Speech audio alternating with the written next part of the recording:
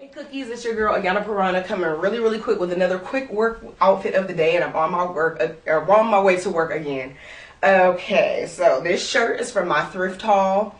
I believe it was $5. This belt came from Cato years ago, $5. These shoes came from $5.79.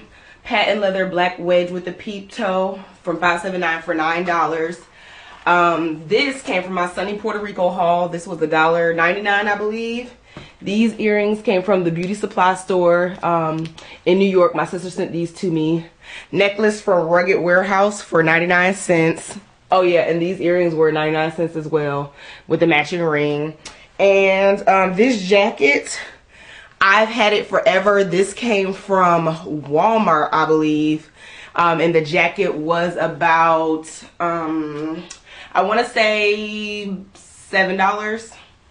So you can never go wrong with a little black blazer. Oh, and my skirt came from Forever 21. It's a stretchy pencil skirt, and I believe that this was about $7.80 or something like that. You know, the prices are kind of crazy. So here is my quick work outfit of the day.